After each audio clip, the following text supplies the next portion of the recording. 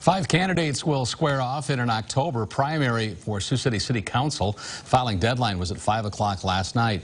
Rhonda Capron is the only current council member running for re-election. She faces Michael Bayala, Michael O'Connor, Rosario Perez Jr., and Julie Shaner. Because more than 2 candidates filed, a primary election is set for October the 8th. Just the top 2 vote getters will advance to the November the 5th general election.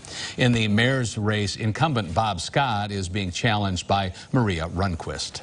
Well, as many folks head out of town to celebrate Labor Day, some will be heading down to the lake or onto their favorite river to enjoy some water activities. KCAU-9 reporter Marina Bach joining us now near a boating dock to share the local look from law enforcement and what they're planning for on this busy weekend. Tim, as you can see, the water may look calm now, but come tomorrow morning, many people will head out on the water enjoying time with family and friends as we head right into that holiday weekend. I spoke with the South Dakota Game, Fish and Parks Conservation Officer, who says they will have extra patrols out on the water this weekend.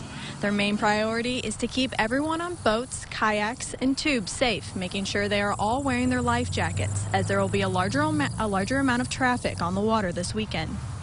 If you're in a boat, be very vigilant of people in front of you. Make sure that you stay a safe distance away from people. Make sure that you're away from docks, other boats that are sitting there fishing, or if they're sitting there floating on the water. Make sure that you stay a safe distance from them boats. Per se, spray them. Officers will also be on the lookout for anyone who is operating a boat under the influence. They want to remind everyone that drinking and driving on a boat will result in a citation. According to the South Dakota Game Fish officer, he said that this year alone they've had 16 accidents, and of those, one of those were a fatality. Reporting live in Sioux City, Marina Bach, KCAU 9 News. Good advice for a lot of folks. Thanks for that tonight, Marina.